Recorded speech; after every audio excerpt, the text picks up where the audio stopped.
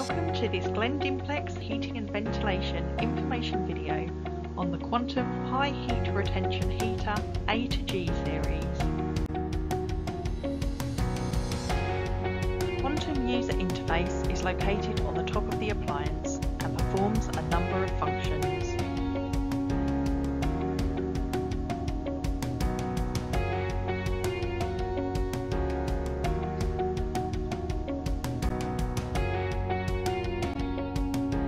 Quantum Heater Service Menu.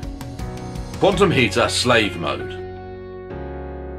This video will show you how to access the service menu to configure the Quantum Heater's Slave Mode. Ensure that both the Quantum Heater electrical supplies adjacent to the unit are switched on. Please ensure the heater is not covered or obstructed at any time. After the power on sequence and self-test have completed, the main user display appears showing the current required room temperature and the current comfort status. Press and hold simultaneously for 5 seconds the selector dial, the menu button and the back button. Hold until the service screen appears.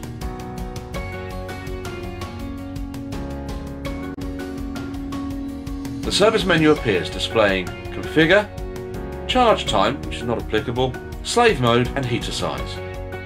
Configure is highlighted by default.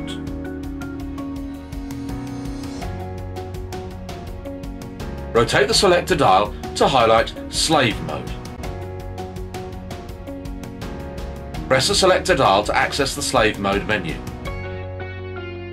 Slave Mode appears. This parameter is used when there are multiple quantum heaters in one room. Under these circumstances, the heaters may work against each other and misinterpret the charge required. Enabling slave mode on one of the heaters configures that heater to take a full charge each night, allowing the other to be flexible. Enable is highlighted by default. Press the selector dial to enable slave mode on the heater. The service menu appears. Press the back button to return to the main user display. The main user display appears. The heater slave mode has been enabled. The heater will take a full charge each night.